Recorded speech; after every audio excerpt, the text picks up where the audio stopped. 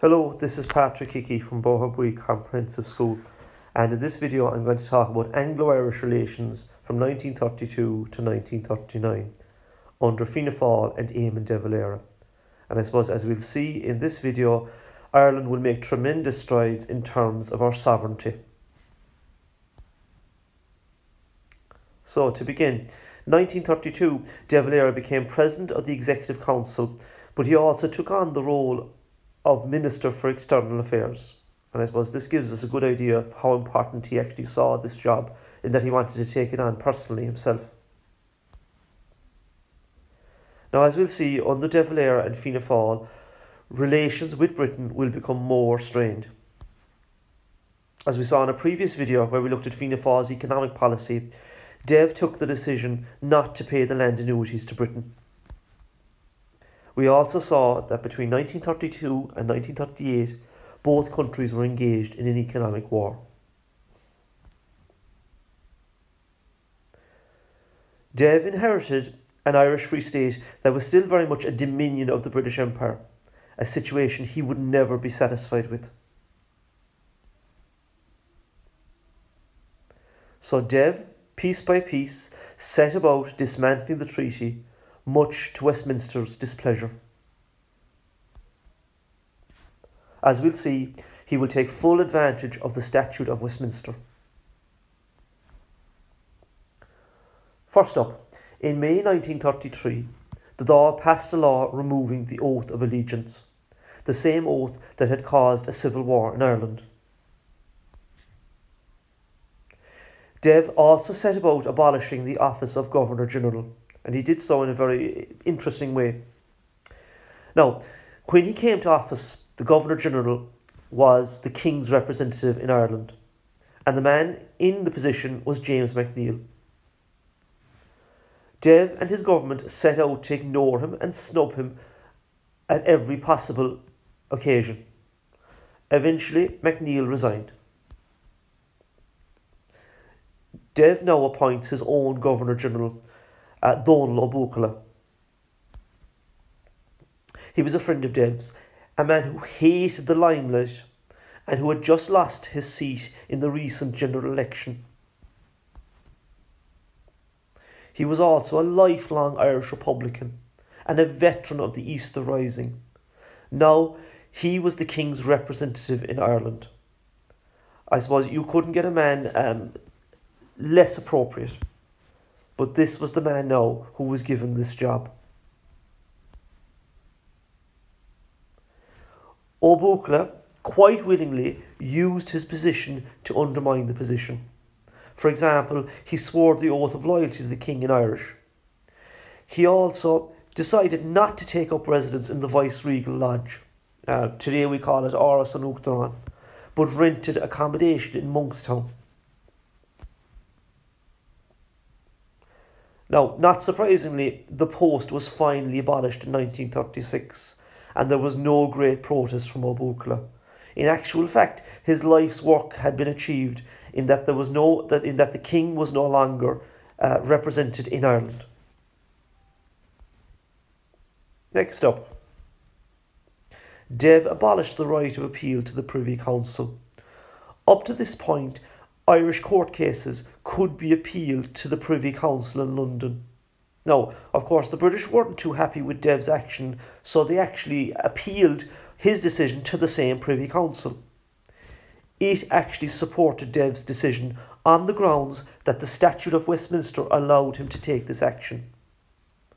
From this point on, the court in the Irish Free State had the final say in all law cases.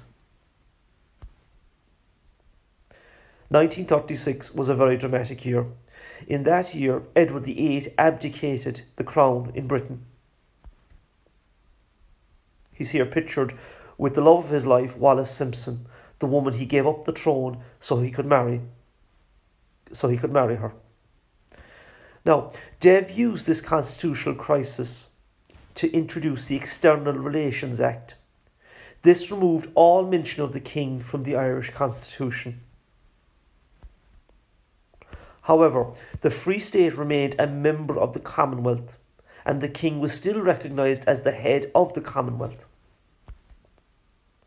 So 15 years on, Dev had achieved the external association he had sought during the treaty negotiations. By 1936, the Free State Constitution was in tatters.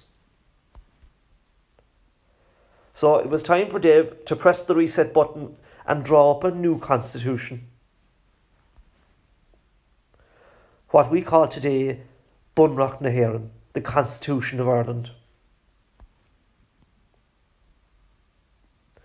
Now, the Constitution was put to the people in a referendum. It passed narrowly, 56 to 44. Now, what it said and what it introduced included the following. The name of the new state was Éire. We no longer have the President of the Executive Council. That position now became Taoiseach, the title we still have today. We would have an elected President. Article 2 claimed political jurisdiction over the whole of Ireland. Article 3 stated that as long as there was partition in Ireland, Éire's laws would only apply to the 26 counties. In 1938, following an all-party agreement, Douglas Hyde, the founder of the Gaelic League, became our country's first president. So, with a president as head of state and little or no interference from Britain in Irish affairs, as you can see, Irish sovereignty had come a long way under De Valera. However, surprisingly, Dev stopped short of declaring Ireland a republic. Why? Well, I suppose a long shot at best, but he was still leaving the door open for a 32-county Ireland. He felt declaring a republic at this stage would make unification between North and South an impossibility. Now, in 1938, and again we covered this in a previous video, Anglo-Irish relations improved greatly that year with the signing of the Anglo-Irish Agreement. This agreement ended the economic war between Ireland and Britain. And as I said previously, it was a great deal for Ireland in that the land annuities were sorted out, it ended the tariff war, and of course, vitally at this time, given that World War II is only around the corner, we get the treaty ports back. And such were Anglo-Irish relations, the British at this stage seemed confident we will assist them in any subsequent international war. However, as we'll see in the next video, this was not the case. When World War II was to happen, Ireland adopted a policy of neutrality. So we will look at this and more in our last video on Anglo-Irish relations. I hope you'll tune in. Alright, that's it for me. Again, wishing everyone well, and I hope your studies are going well also. Till next time, all the best. Bye-bye.